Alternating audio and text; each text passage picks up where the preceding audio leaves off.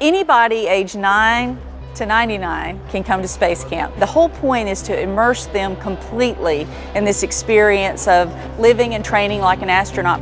Guys, what's behind us? Recently we just learned that there's water on the moon. NASA's thinking about trying to go back to the moon. I think that's cool. You can be whatever it is that you'd like to be. I wanted to be an astronaut before I came here. Now, a typical day at Space Camp, they get up, prep for the day, go to the cafeteria and have breakfast, and off they go. And their day might include astronaut training simulators. These are the simulators how astronauts, when they train, so like if they go in a spin, they can control themselves. You spin in all different directions so you don't get dizzy.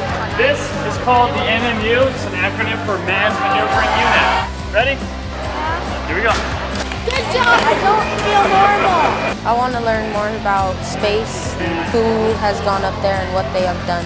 Today we have two very special friends, two astronauts. We had NASA Administrator Major General Charles Bolden, who they can look at and understand that these two went there. We actually went out to space 4 times. And the challenge is to get one of these folks to Mars.